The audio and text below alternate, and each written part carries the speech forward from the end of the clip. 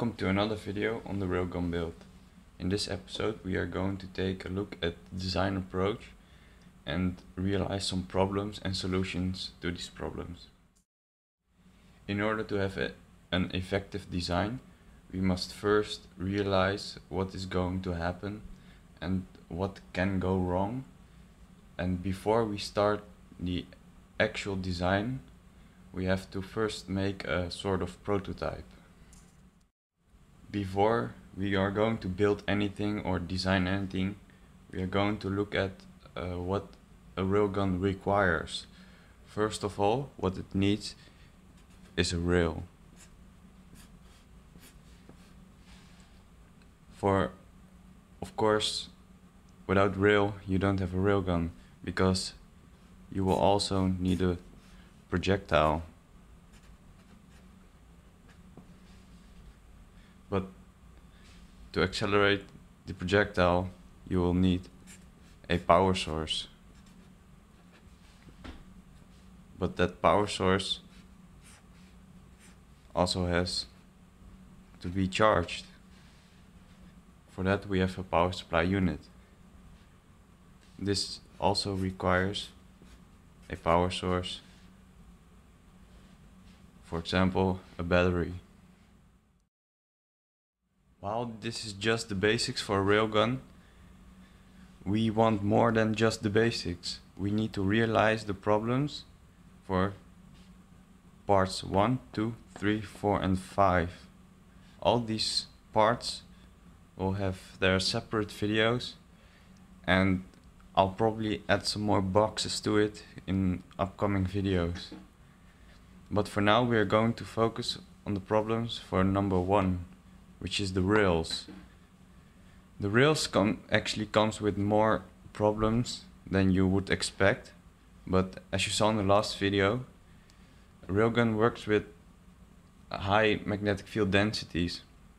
This causes a problem because when that happens, you will have two magnetic fields with the same polarity, which will cause into the rails repelling each other with actually great amount of force, which are pretty troublesome, because if your rail starts to bend, this is an exaggerated drawing. What this means is if your projectile passes along, it will lose its connectivity to the rails, and it will kill your railgun's effectivity. Another problem with the rails is the most common problem, which is welding. If you pass a high current through the rails and the projectile passes along, the projectile will actually start to weld against the rails, because the rails have to be very conductive. We cannot use a material that's hard to weld. So we need to find a solution how to minimize the damage caused by welding. So now we are going to look at some solutions for these problems. Problem number 1 was bending. In order to resist bending, we have to create a very strong structure to support the rails, and that structure has to its strength has to come from the material itself.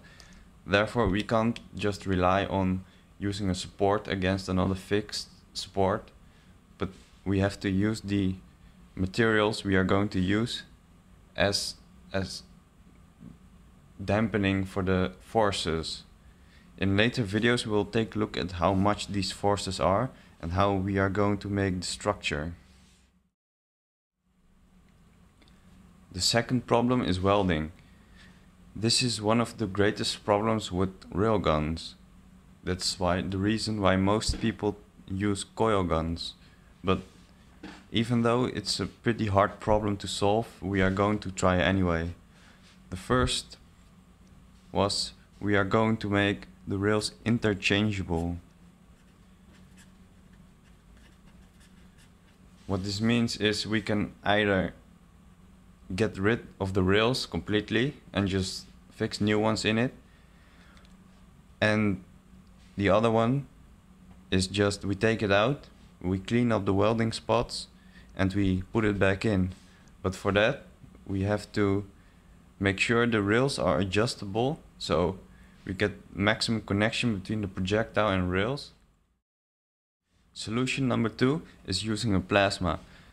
What this means is if you have a rail and you have a projectile, you don't have a direct connection between the rail and the projectile, but in between we have a plasma that will function as the main conductor between the rails and the projectile. Therefore, the rails will not be affected by the high currents and the projectile, so it will cause welding, but instead we'll use a coating and we'll coat the projectile or the rails with a certain metal that will become a plasma at high currents. As you saw, most of these solutions are mechanical engineering or materials engineering related, which is my field of study. So it shouldn't really be a huge problem, but I don't think it won't be easy either.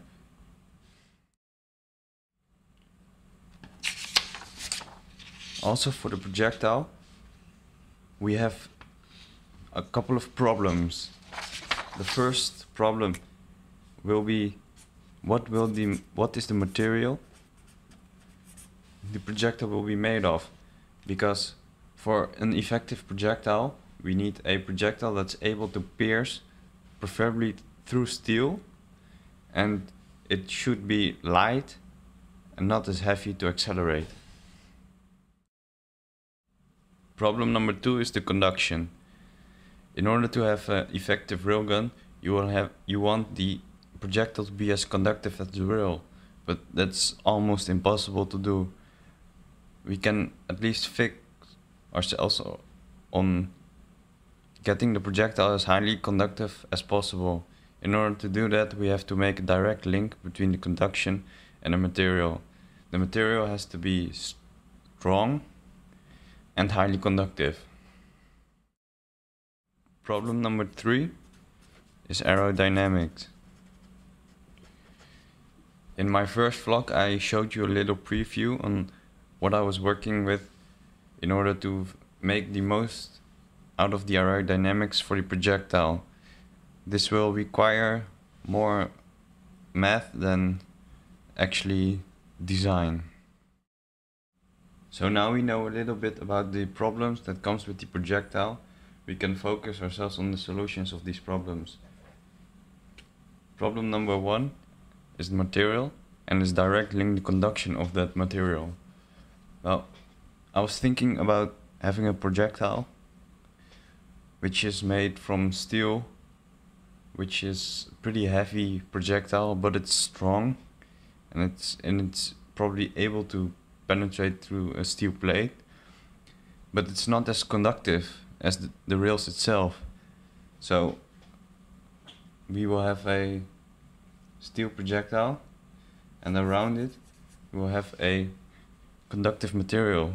Therefore we will have the strength of a steel projectile, but its conductivity of something like copper or something. Problem number 3 is aerodynamics. Its solution I would use was the algorithm used for rocketry, which is a cone-shaped object which is aerodynamic up till something like Mach 7 or something. Now we are going to look at the third part of the whole railgun, which is the power source for the rail and the projectile.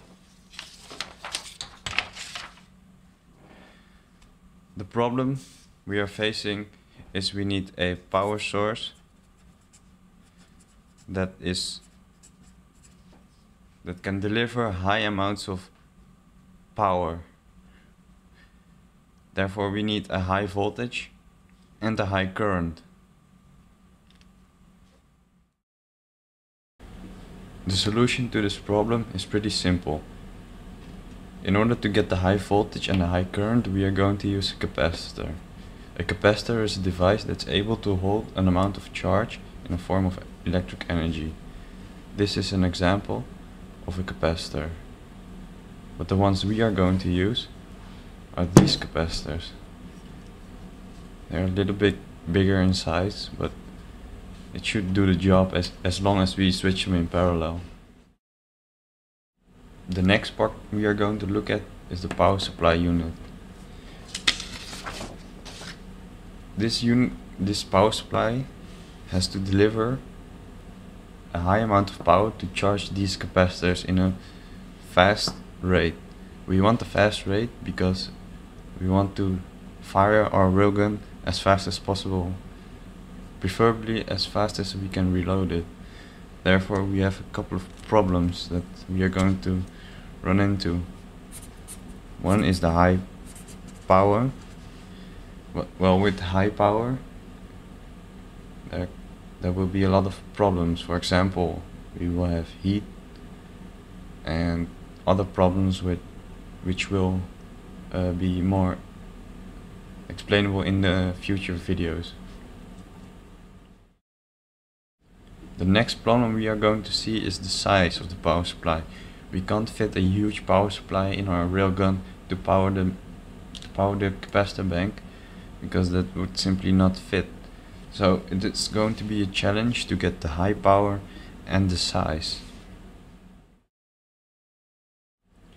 The solution to high power problem is going to be in the topology of the power supply we are going to use. And the topology I am going to use is the full bridge converter. This is going to introduce a new problem we are going to take a look at now. The third problem will now be efficiency. In order to get high power and shrink it down, we will get a pretty low efficiency. Using this topology, we will introduce more components, which will be the result of the less efficient converter of our power supply unit. The solution to point number 2, size, will be using a high frequency. If we use a high frequency, we will be able to shrink down the transformer and possibly fit it in a single PCB.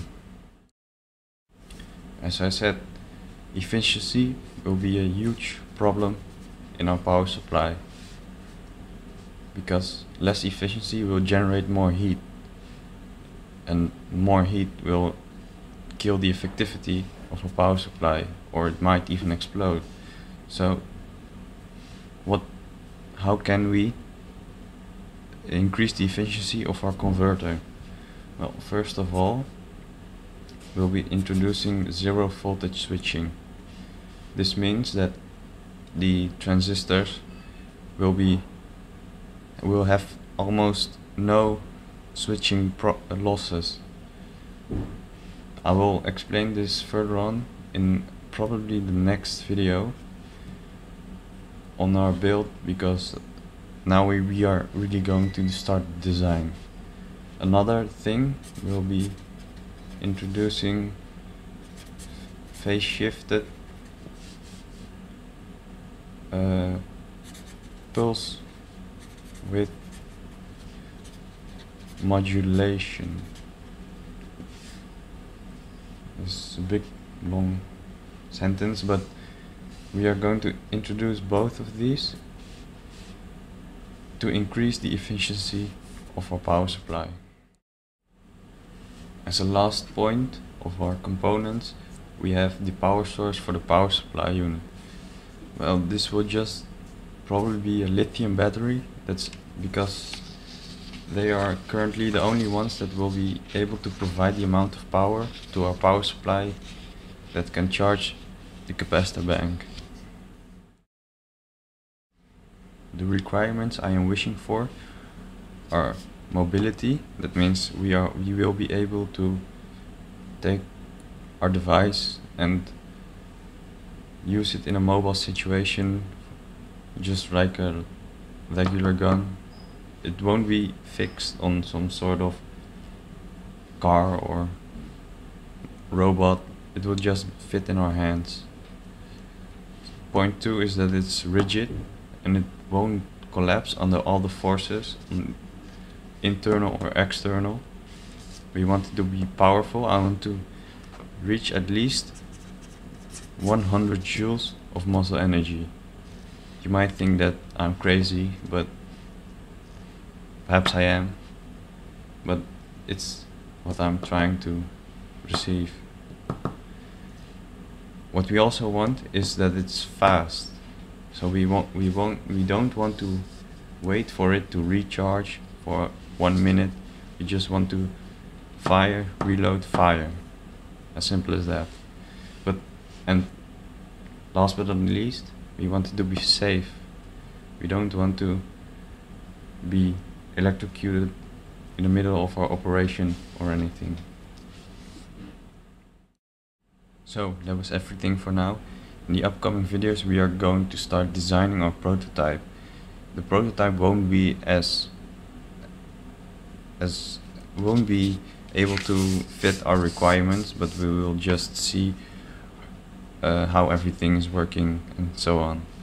And then probably the first thing I'm going to focus on is the power, especially power supply unit, because it seems to be a pretty popular topic now in the energy weapons. So in the next video I'm going to start working on my power supply unit. As you can see, I have already bought some transformers and I've got some more components ready to be used and prototyped. So I hope I see you next video.